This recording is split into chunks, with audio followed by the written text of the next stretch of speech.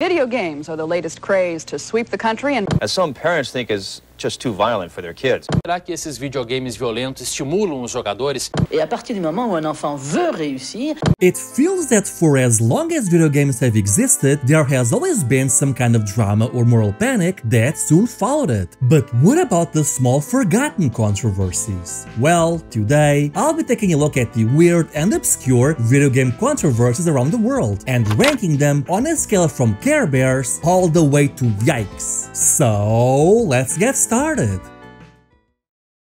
I'm gonna have to open up a can of whoop ass on it. We begin with Redneck Rampage, an FPS release for PCs in 1997 that was moderately popular back in the day, where you play as a redneck trying to rescue their pig from aliens. The game is clearly modeled after Duke Nukem 3D, and even uses the same engine. But it was also the target of mild concerns when MSNBC ran a report on it. The game called Redneck Rampage, and it's not for the squeamish. It features violence, blood, and various insidious weaponry, and he makes no apologies for it. The report discusses the technology behind the game, but also the dangers of these sorts of video games. Some experts warn this immersive, almost lifelike experience desensitizes people in a troubling way. You're engaged now as the aggressor. You're engaged as the person who commits the violence, not just someone who watches the violence. There's a good deal of evidence that young children learn better from animation than they do from real-life film because animation gets rid of all the extraneous variables. So, is this game dangerous? Let's check it out. Well, I'll give it this. I would argue that this game manages to be even more gruesome than Duke Nukem 3D. Not just with how you take out your enemies, but also because you can drink booze to regain health. But if you drink too much too fast, you get drunk and you'll have to pee it out or barf it out. And not gonna lie, this game is hilarious. The cartoonishly designed enemies, your takedowns, and the one-liners are really funny. Which is why it's a shame that this game is just not good. The level design is equal parts confusing and uninteresting. Additionally, you can never tell where keys are meant to be used, so you just have to try them on every locked door until you find the right one. And you can easily soft lock yourself in multiple levels. Like how in level 1, if you waste your dynamite, you cannot destroy this shallow door, preventing your progress. It's a shame too, because this game had potential. I mean, heck, the music is amazing. But I cannot show it to you because it's all licensed. But the gameplay and level design often feel amateurish at best, and it just ruins the experience. Also, I'm a little suspicious of this MSNBC, quote, concerned report. Because they spend more time interviewing the developers and hyping up the technology behind it than they do discussing how dangerous the game is. If I had to guess, I'd say this whole report was paid for by the publisher to drum up some Duke Nukem 3D style controversy and drive up sales. But still, as far as the violence goes, I don't know, it's whatever. If you've played Duke Nukem 3D, you already know what to expect. Except this game came out a year after Duke Nukem 3D, so we were all kind of used to it by now. And personally, I think Duke Nukem 3D raised a lot more concerns due to, let's say, other reasons. So yeah, I'm gonna give this one a solid meh out of 10. Both in gameplay and controversy.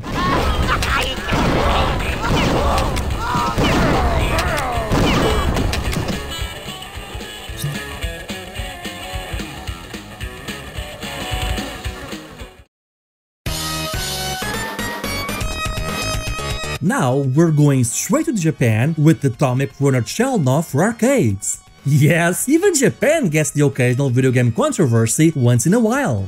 Anyway, Atomic Runner Chelnov is a fourth-scrolling action game that honestly has more in common with a shmup than a traditional run-and-gun. And some of you might be familiar with the Sega Mega Drive version, which is simply known as Atomic Runner. In fact, the Sega version is so well made that it's generally considered to be a better game than the arcade original, with a revamped storyline and arguably better graphics. The art style is certainly better, at least. The arcade version also has has some slowdown that is simply not present in the Sega version. Gotta love that blast processing. This game does take a bit of getting used to though, as it's always scrolling, but enemies can come from anywhere. But if you want to fire behind you, you need to press a specific button to switch sides. And this really messes with my brain. But once you get used to it, Atomic Runner Chelnov becomes an incredibly fun game regardless of which version you're playing. So, what's wrong with this game, you might be wondering? Well, there was a roundtable interview with the developers at Data East, and it's mentioned that during the Chernobyl plant incident, a TV station interviewed one of the managers at the studio due to the fact that you play as a Soviet superhero with nuclear powers, whose name is suspiciously similar to the Chernobyl plant. The developer did try to explain their stance, but it seems that the news crew only ran the most interesting segments of that interview, which in turn made Data East look like a bunch of opportunists. Even a popular news anchor in Japan added the remark, and I quote, "What the hell is this trash?" when sharing his thoughts on how insensitive this game was. Unfortunately though, try as I might, I could not find this news segment, which is a shame. In the end though, Data East complained to the TV station, and the TV station in turn sent them a canned apology and just let the whole topic fizzle out. So yeah, a relatively minor controversy, but it did result in the game being renamed to simply Atomic Runner when the Sega version launched in the West. So, do I think this is a major issue? No, not really. Especially when the issue was really just the name. I'm gonna give this one a good old Care Bear stare. You should still check out the Sega version though, it's an excellent game.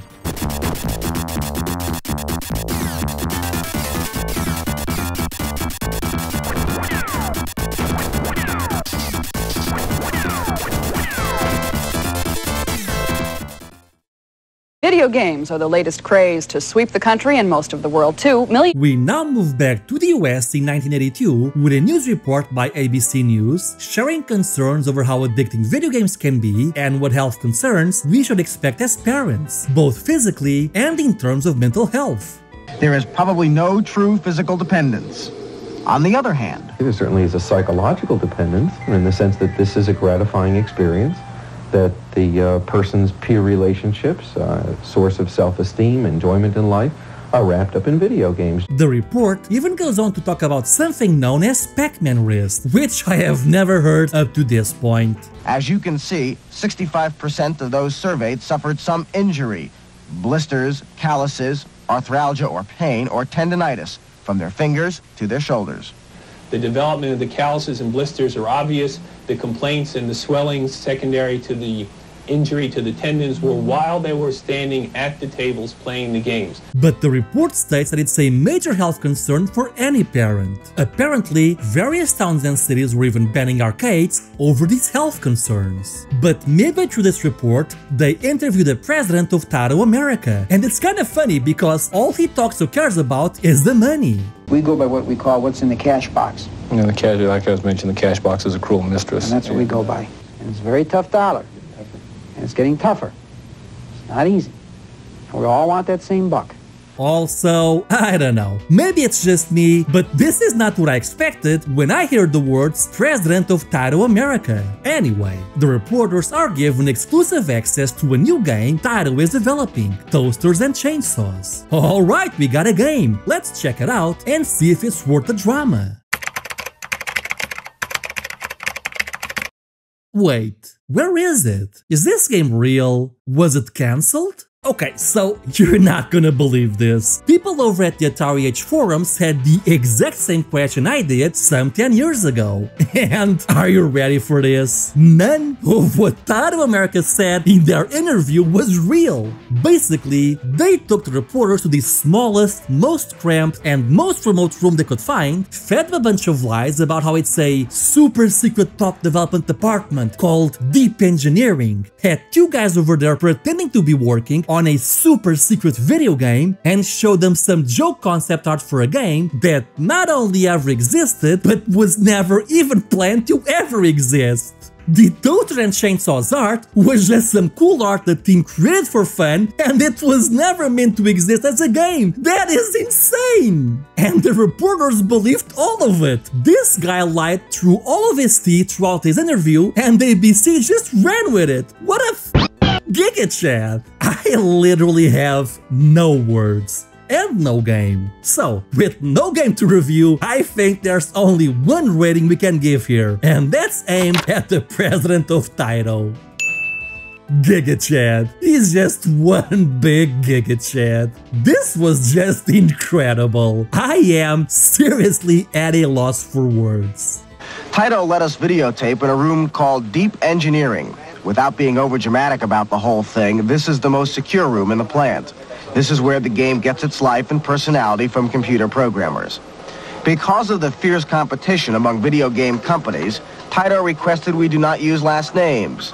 But Rex is working with Mark on a new game called Toasters and Chainsaws.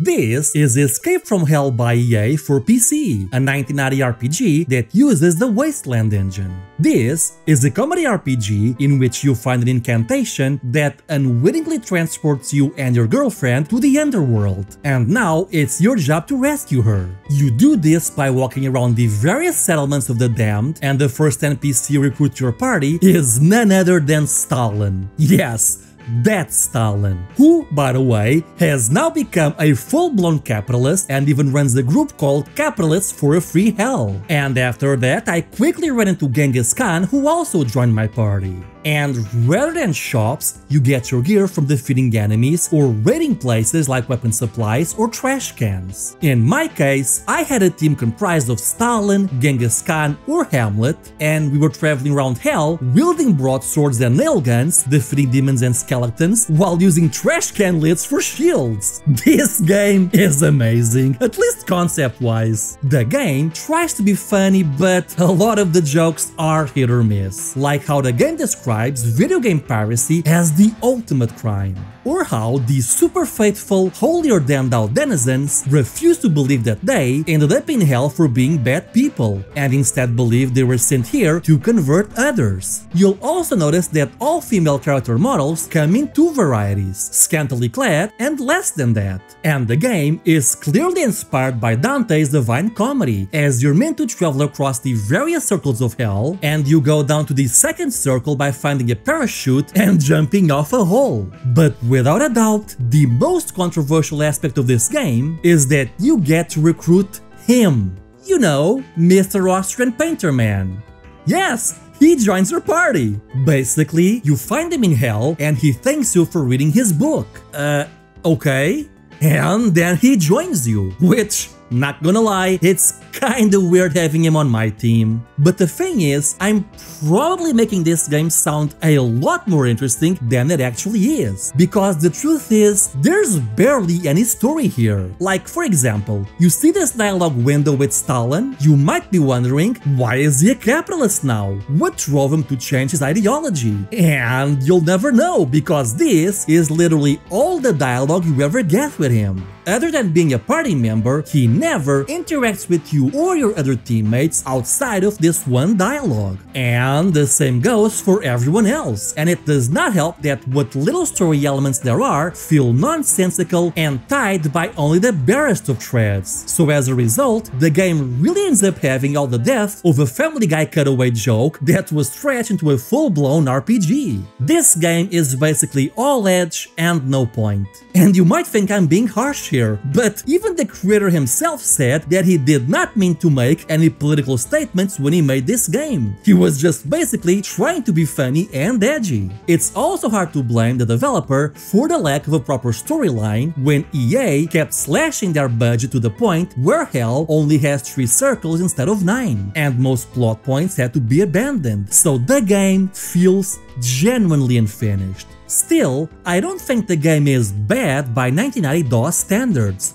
but it's not terribly interesting. The creator would later share in an interview that several retailers refused to stock his game over its questionable content. I think that this is just an edgy RPG whose joke wears thin sooner rather than later. So I'm gonna file this one under, yeah, I get it.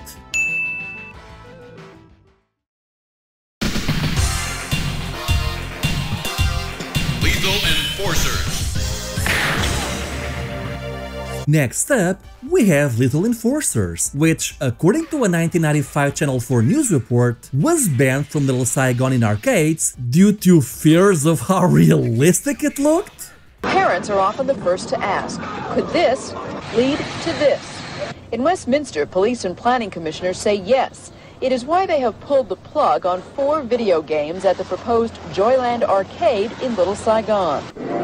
At Stanton's Golfland, manager Ken Beck understands the concern, but he says games like the banned Lethal Enforcer, a sort of high-tech take on the old Wild West. And, well, I don't know. I mean, I get what they mean by realistic, but to me, this just looks like something made in Microsoft Paint. Actually, I am being kinda mean because the game is legitimately fun, even if it's nowhere near my favorite light gun game. That would be the Time Crisis series. Ironically though, for as, quote, realistic as these games look, it's really super tame as enemies merely flash when you hit them. There's really nothing here that would make anyone squeamish, so I guess the concerns are more related to the fact that you're using a weapon and that the enemies are photos of real people. Yeah, I'm just gonna mark this one as Care Bears. Also on the banned list, Virtua Fighter. Even joystick junkies say it doesn't matter where they put their tokens. The threat is not the plastic gun, but the people. Oh, Virtua Fighter as well? Okay. Actually, I'm not sure if she means Virtua Fighter 1 or 2, but she's showing the sequel in the report, so I'm gonna go with that one. And this is a joke, right? Like, out of all the fighting games you could have chosen, you went with Virtua Fighter? Really? Virtua Fighter, the least violent, least fan-servicey fighting game series ever made. That's the one you pick. Even Clay Fighters has more questionable content than Virtua Fighter. Yeah, this is Care Bears level stuff. Seriously, Lethal Enforcers and Virtua Fighter? What were they thinking?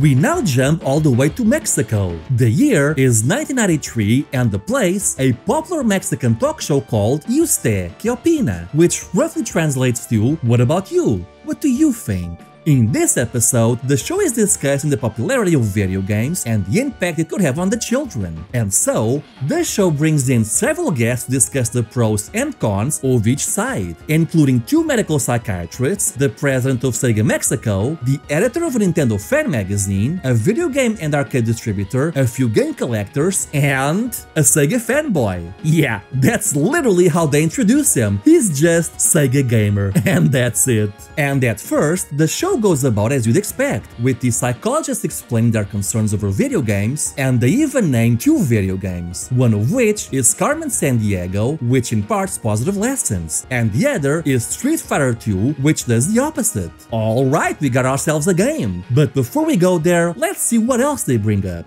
But once this hour-and-a-half episode reaches the 21-minute mark, that's when this show just goes completely off the rails. Because they start interviewing the kids in the audience, and rather than paying attention to the serious topic at hand, they just start asking for release dates on popular video games. And at that point, the arcade game distributor and the Sega rep just go into full-on sales mode. Suddenly, this guy is promoting Super Street Fighter 2 Turbo on the Super Nintendo, which in turn motivates the kids to start asking even more video game related questions, which culminates with this kid asking literally the worst thing he could have asked here. Which is cooler, the Mega Drive or Super Nintendo? And my god, it was the worst question he could have asked, because the crowd just goes wild and starts screaming. ¿Qué es lo que se trauma más, el Sega o el Nintendo? ¿Qué es lo que perdón? ¿Qué es lo que qué? You even see the host, who did not understand the question, just take the microphone away. But it was too little, too late, because after this point, all bets were off, and the host lost any semblance of control over his own TV show. Because now, this guy says Sega is the best because it has the better graphics, his friends agree, this guy disagrees, the Sega president just takes this chance and tells everyone that Mortal Kombat is coming and to check out their showroom, this guy says you're all wrong and that the Amiga is where it's at, this guy starts saying, oh yeah, well we at Nintendo, we're getting a CD-based 32-bit console, so we're number one. Then this dude throws more fuel to the fire and says that Sega sucks and Sega Street Fighter 2 sucks even harder and that the Super Nintendo is where it's at. And then this guest answers, nuh-uh, the Nintendo version is like the arcade and the Sega version is the arcade. You just don't know what the hell you're talking about. And then this kid accuses the Nintendo magazine editor of being a big fat liar, and no way does the Super Nintendo have 16 bits. It's at best a supercharged 12 bits. Okay, let me try that again. Accuses the Nintendo magazine editor of being a big fat liar, and no way does the Super Nintendo have 16 bits. It's at best a supercharged 12-bit system, and that Sega rules and Nintendo rules, and people clap and cheer in the background. And then, the full-grown adult just starts arguing with a little child over who has the better video game system on live national television, while the trained psychologists are just like, what is going on here? I thought we're supposed to discuss video game violence. This is incredible! I have never seen a "Are video games ruining our children?" panel go so completely off the rails. And meanwhile, the Nintendo/arcade distributor and the Sega president are just going, buy my game, buy my game, buy my game, buy my game. You know what? There's only one rating I could give here. Giga Chads. You're all a bunch of beautiful, sweaty console warrior Giga Chads, each and every one of you. I salute you. Oh, right, I'm supposed to review Street Fighter 2. It's Street Fighter 2. There, that's my review. O preguntarle al señor de la revista, estoy enterado y estoy casi seguro que el Super Nintendo tiene 12 bits supercargados y están diciendo que es de 16 bits y el Genesis es de 16 bits y no puede tener mejores gráficas, uno de 12 bits turbo a uno de 16 bits. Creo que no importa absolutamente nada 16.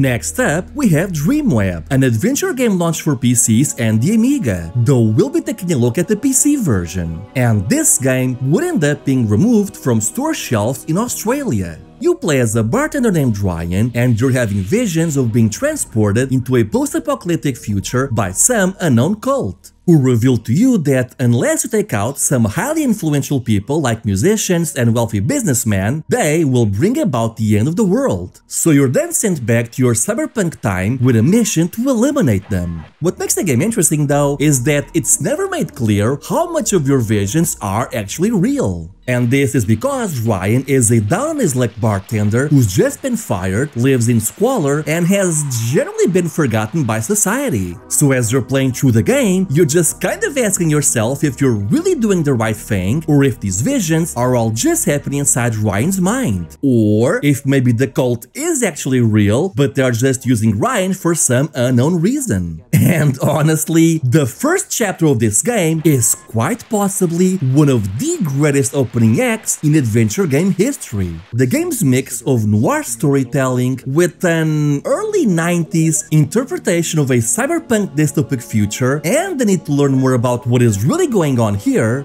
really help in creating an engaging, albeit limited world. So you'll go around talking to people and picking up items as you witness Ryan's not-so-slow descent into madness. I especially love when Ryan takes it upon himself to buying a weapon. It just feels so tense and well written as he comes to terms with what he's about to do, and all for the sake of a series of dreams that may not even be real to begin with. Yeah, something that's easy to use.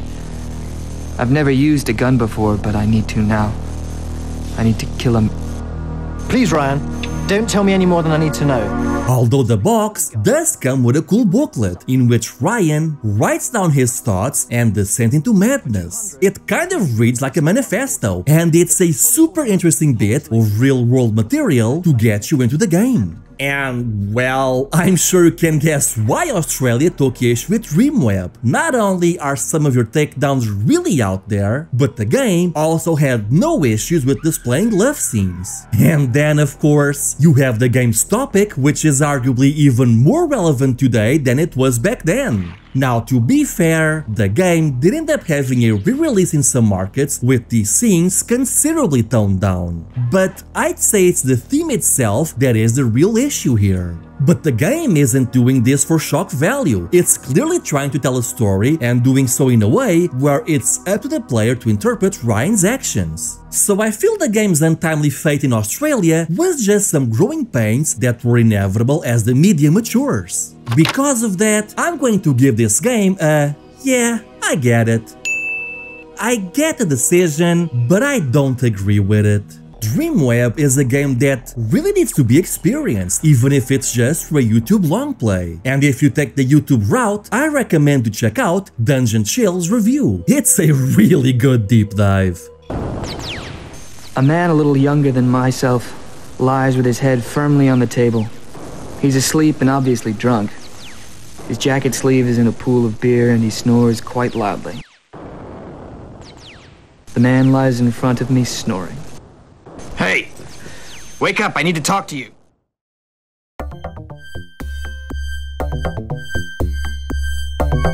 We now move on from Australia to Brazil with Doom 2. I guess I shouldn't be surprised to find a Doom game here. That series is always getting accused of something or other. Though, unless you're from Brazil or Portugal, I'm sure you've never heard of this one. Basically, back in the 90s there was a pastor in Brazil who went on a trip to the US and bought himself a copy of the ultimate add-on collection for Doom and Doom 2, and then brought it to his congregation to profess the dangers of video games. This recording was completely forgotten over the years until it resurfaced again a couple of years ago and went viral on Brazilian social media. And with good reason too, because the man would end up giving the single greatest review of Doom I've ever seen in my life. Para você, olha este Nintendo que trouxe dos Estados Unidos para você ver. É novinho, é CD, está Satanás na capa. Sabe como é que se diz esse Nintendo, esse videogame? Sabe o que diz aqui atrás? How is hell? Como é o inferno? Sabe o que está escrito aqui atrás? Sente-se e relaxa-te. Deixe as legiões te possuir. E você descobrirá os secretos daqueles que foram antes que você ao inferno e como chegar lá. Se chama Doom Number 2. Destruição número 2. O diabo não está brincando contigo! Okay, this was amazing. I would pay real money to watch the dude review every game like this. Heck, I wish I had this kind of energy when reviewing games. But okay, I guess we're gonna check out Doom 2. And, well, it's Doom 2. I don't know what to tell you. You fire at zombies and demons, you use chainsaws, it's fun as heck. I mean, sure, it's gruesome, and you travel to hell and find all sorts of imagery over there, but even back then I had trouble taking this seriously due to how pixelated it looked. But, I mean, is there any point in me reviewing Doom? I'm just gonna mark this one as a meh. It's a great game, but come on now, there's no need for all this drama.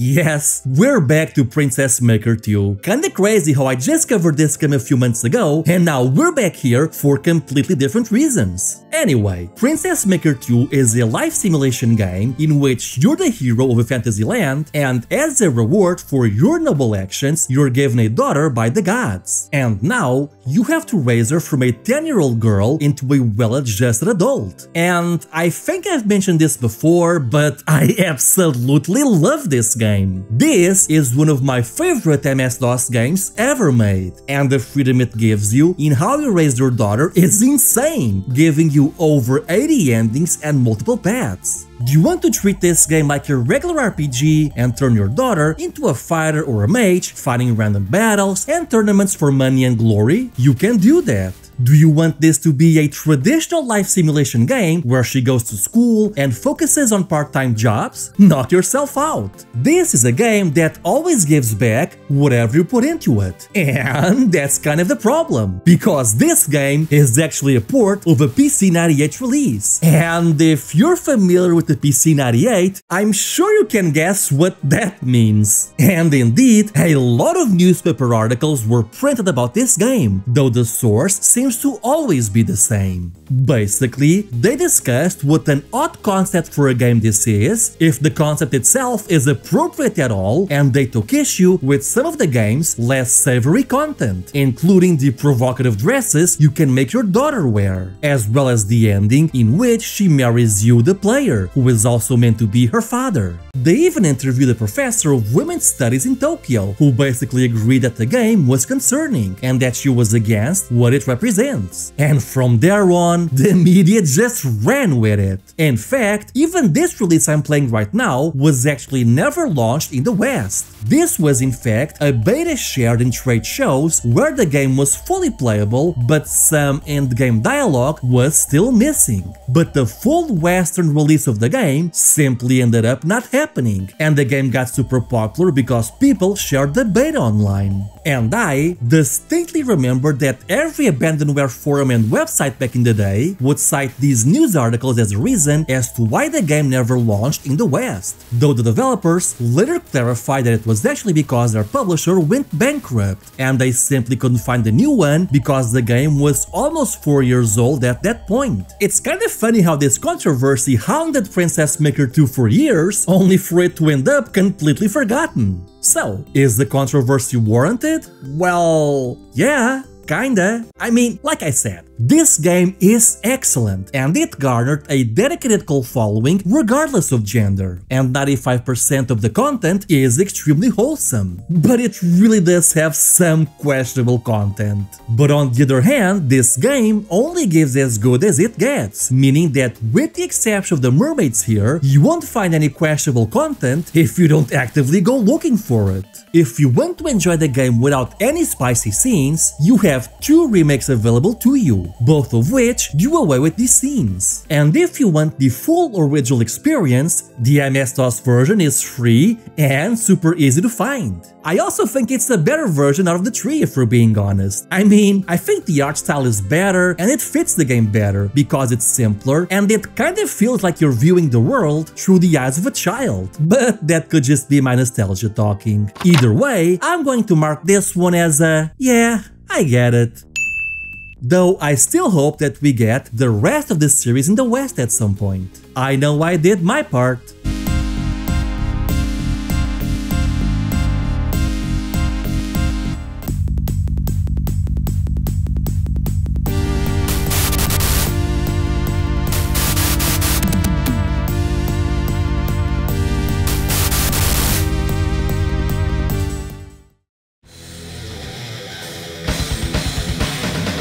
This is Guilty Gear for the original PlayStation, and I mean, I think this series needs no introduction. It's such a stylish fighting game. Though I have to admit, this was my first time playing the first game in the series. And you know what? It totally holds up. Honestly, I'm surprised this was a PlayStation exclusive, because it looks and feels like a Sega Saturn game instead. And as far as any unacceptable material goes, there's really nothing here that stands out. Sure, it's got some blood, but it's no worse than Mortal Kombat in that regard. So why am I talking about it? Because Bill Clinton talked about it. Yes! Really? During a press interview, Bill Clinton was talking about the horrors of violent video games and their marketing, and he started giving multiple examples of games whose magazine adverts simply went too far. I was given today, Arthur brought me the magazine with the ad that he mentioned, and he was kind enough to mark it for me. And there really is a gun here. It says, "More fun than shooting your neighbor's cat." I was given another ad that says, "What kind of psycho drives a school bus into a war zone?" And here's a school bus heavily armed. Sadly, we don't know most of those adverts, but we do know this one.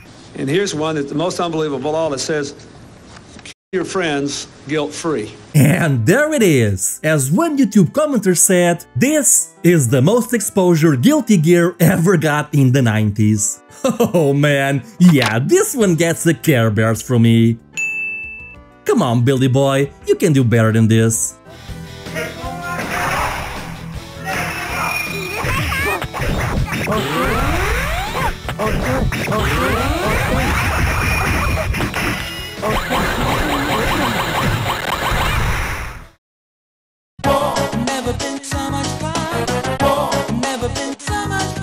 This is cannon fodder for Amiga computers, and it's a team-based RTS in which you need to command your soldiers through a series of objectives, like defeating every enemy, destroying all enemy buildings, that sort of thing. As you explore the levels, you'll also find crates with special weapons like grenades and the like. And I gotta say, this was my first time playing the game, and honestly, I fell in love with it. I've only ever known the console versions up to this point, which seemed fine, I guess, but it's pretty clear that this was built for computers, as not only are the controls better, but so is the music. I mean, it even has its own theme song. Never been so much fun. Never been so much fun.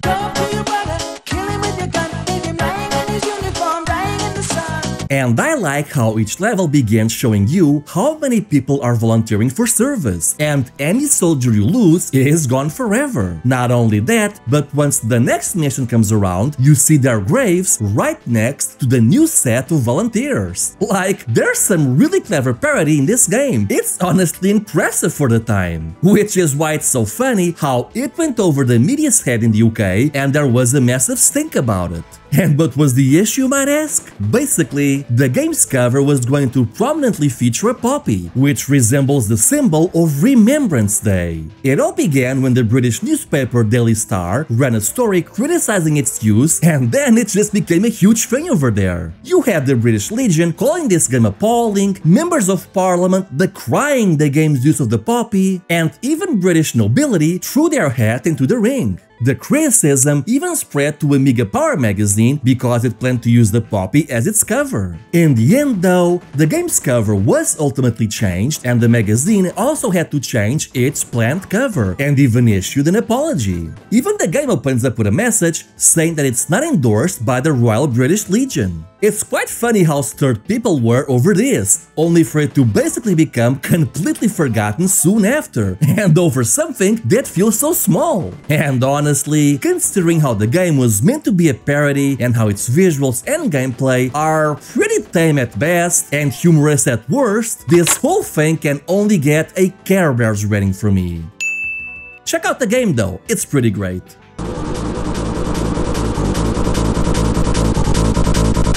Virgin soldiers, now that's the real tragedy here.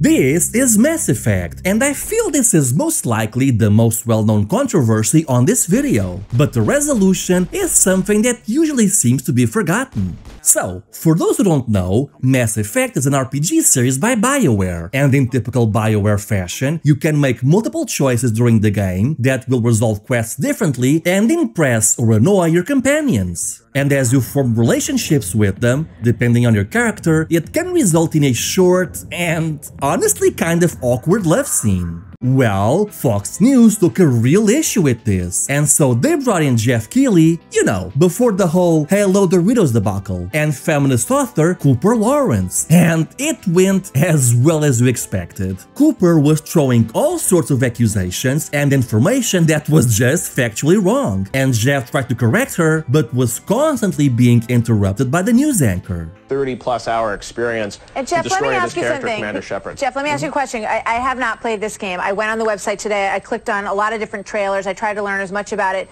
as I could before we did this. You know, it's interesting. When you click on it, it asks you your age. It says you must go through a scanning process. So I thought, oh, this is going to take forever. Okay, so I put in my age, and then boom, you're in, no problem. So that is a pretty easy screen to get past. What you may not know, though, is that a few weeks later, there was a follow-up interview with the New York Times, though it was in written form only. In it, Cooper Lawrence stated that she hadn't played the game, something which, to be fair, she also admitted during the Fox interview.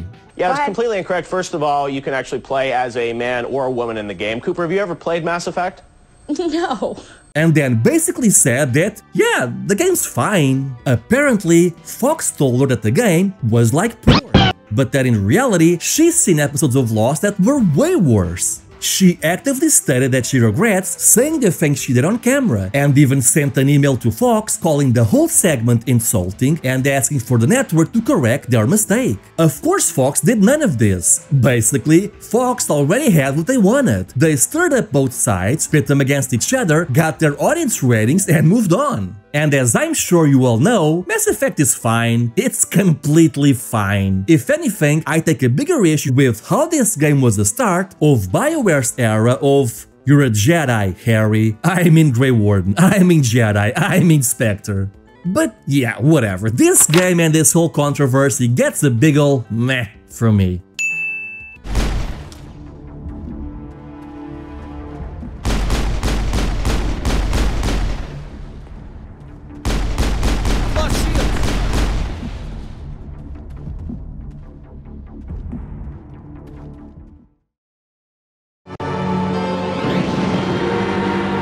Next up, we have Harvester, a point-and-click adventure game that was banned in Germany. You wake up in what seems to be an overly exaggerated version of 1950s America, and you have no memory of who you are or how you got here. All you know is that everything seems wrong. And everything is indeed wrong, as your father seems to be a prisoner in his own house. Your brother is watching overly violent TV shows, your baby sister is feeding on bugs, people are weird, aggressive, or speak to you in innuendos. But now, I think maybe you need a little more quality time. What do you mean, quality time? Some, like Miss Whaley, favor stern discipline, corporal punishment, as a means of socialization. Myself, I temper discipline with love. The game is weird, uncomfortable, and oddly fascinating, as you're always wondering what you'll run into next or what people will say next. Not helped by the fact that the town seems to be run by a secret group known only as the Lodge, with everyone telling you that you should join it, and when you do try to join it, they just keep giving you increasingly weird and gruesome requirements to get in. I think it also helps that a lot of the worst segments you see here are either implied, limited by the technology, or played for laughs. I mean, granted, it is dark humor, but I do feel that it achieves what it's trying to do in that regard. Honestly, Harvester is not a good game, but it is an interesting game. And again, I feel it's one of those adventure games that works better if watched through a long play instead of actually playing it yourself, especially because some of these puzzles can be pretty difficult. I will say though that unlike Escape from Hell, Harvester does seem to have an actual message and a point. But what about studies that have shown that children become more violent when watching violence? Buckaroo, I rip the guts out of godless heathen engines. Most kids don't see godless heathen engines on a regular basis, and if they do, they better either get their eyes checked or do like old Range Rider and shoot the bejesus out of them. And the game is also infamous for having one of the most awkward romance scenes in all of gaming history.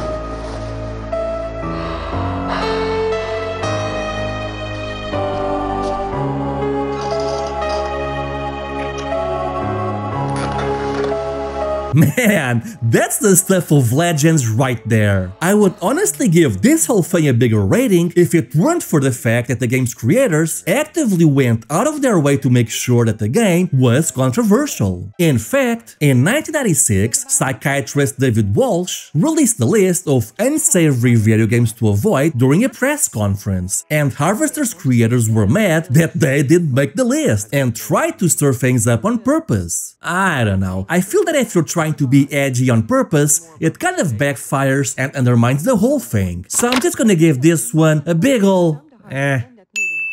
It does make for an interesting playthrough though. Check it out if you can. Halt! Who goes there?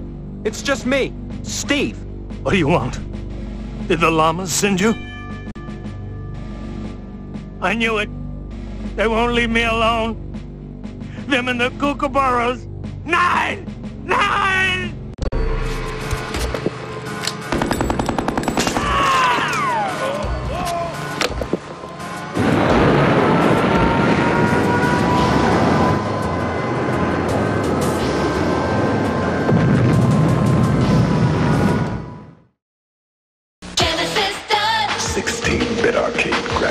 Alright, so this next one is a bit interesting. In 1993, a New York Post article came out decrying the savagery in a certain Sega Genesis video game. And I want you to guess what game I'm talking about. The article claimed that the game was steeped in mindless graphic violence, and that the author was so shocked that they went to a toy store to check out the Nintendo version, but it was no better. And the article even states, and I quote, "What we found at the toy store was more than disturbing. It was sickening and depressing. Everyone's working off a copy of the same twisted plan. The object of sale is fighting, maiming, and delighting in the graphic violence." So, have you guessed the game yet? Mortal Kombat? Maybe Splatterhouse? Or maybe Super Nintendo and 32X Doom? But nope, it was, and I kid you not, NHL 93.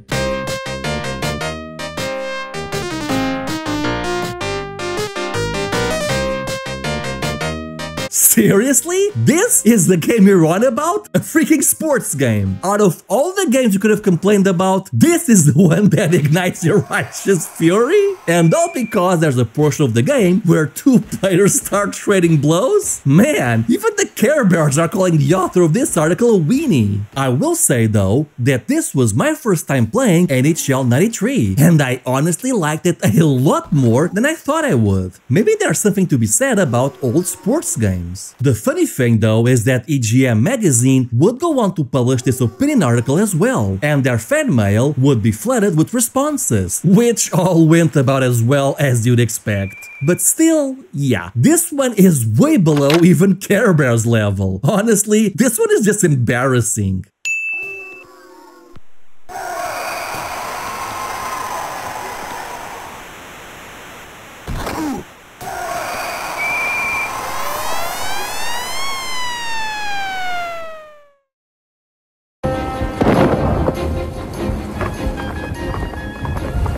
Speaking of embarrassing, we now move on to Spain, where a news article came out expressing concern over Mad Dog Mc Cree. Why, you might ask? Because it's real people and you're using a weapon. Honestly, not a lot to say here, because I don't think it sparked too much of a controversy. Really, the best I could find was a short newspaper clipping. But hey, it's there. Though if you know anything about Mad Dog Mc Cree, you know that this is another Care Bears level issue. I mean, come on, the game is super campy and played for laughs.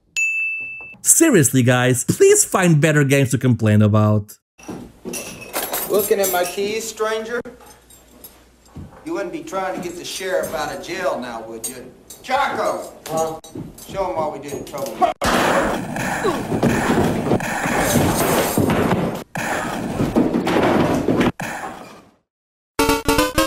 But just because something is campy and played for laughs, it does not mean that I sometimes do not agree with the people crying foul, because we now jump to my home country of Portugal and the little ZX Spectrum game called Paradise Café. Also, yeah, I'm gonna have to use a lot of euphemisms for this one, so bear with me here. This is a parody launched for the system in which you need to find a weapon, stick at people for their wallets, and blow it all on, ladies of the night. And you can also engage in close encounters with old ladies. And yeah, I get that it was something played for laughs. I mean, this was the most popular ZX Spectrum game in my country by far. Literally everyone had a copy of Paradise Café. And believe it or not, there was no outrage. Yeah, no one cared. I remember being like 8 years old, my dad caught me playing this game where my character was in jail and basically just having fun with himself. And my dad was like, wow, games today sure can be silly, right son? And then left me to it. Maybe that does explain my thumbnails. But yeah, no one cared. That is, until 2021, when some game design college students took it upon themselves to remake the game, and the project was being led by their college professor. And to be fair, as far as I can tell, the issue with the remake isn't so much that it was being remade. I mean, we're all on the internet, we've seen far worse than this, but that the entire project had the backing of the professor and the university. Which, yeah, okay, I know it's a classic in my country, but maybe having actual learning institutions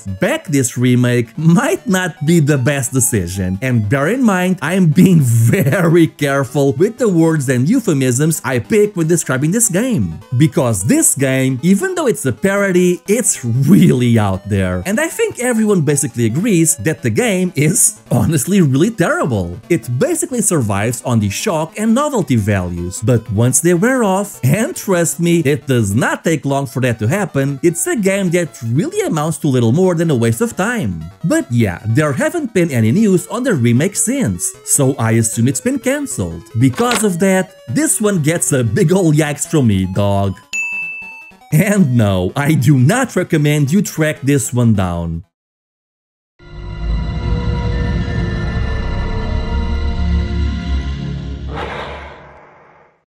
And finally, we move on to Phantasmagoria for PCs, which was banned in Australia? Again? The hell is going on over there? Anyway, this is a game that basically set the standard for point-and-click FMV style adventure games, and it was a pet project of Roberta Williams, whom, in case you're not familiar, she was the creator of the King's Quest series, and she basically was to the point-and-click adventure genre what John Romero and John Carmack were to the FPS genre. Anyway, this game was meant to be a more mature approach to the genre, so she made Phantasmagoria a horror game, and there even are some scenes that I need to cherry pick to post on here. Interestingly enough, this game is generally not well received by the adventure gaming crowd because it's considered a bit too simple for its own good. But that's also why I have no trouble recommending it. Most puzzles here are rather basic, which in turn makes Phantasmagoria a very good entry point for newcomers to the genre. And I have to say, for a game that is supposed to be horror-centric, I find myself laughing a lot more than I do being scared.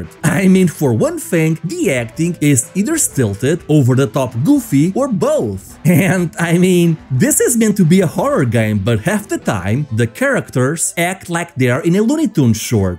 A little, give me the nose. The bubble. I love the bubble. Come on.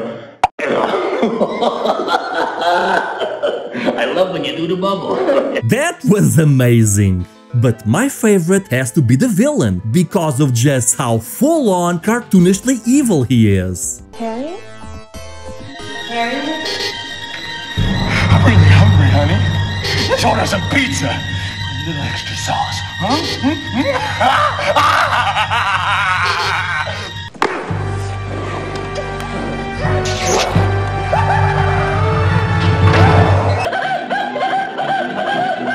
Man, that is glorious! Though I will admit that there are some really good bad ending scenes that honestly would have been right at home in an 80s slasher movie.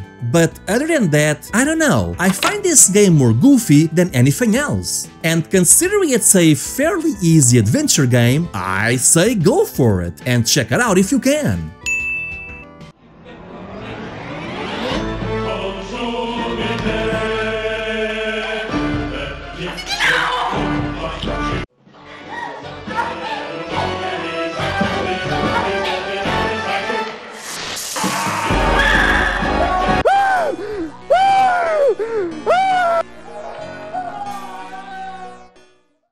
And there you go, a selection of controversies you most likely never heard of before. Are there any games I missed? Let me know in the comments. In the meantime, I'd like to thank all my Patreon supporters, including my newest backers, Xander, Glitch Gremlin, and Rob Reviolent. Thank you for helping make the channel better. Anyway, I hope you have a great day. Bye!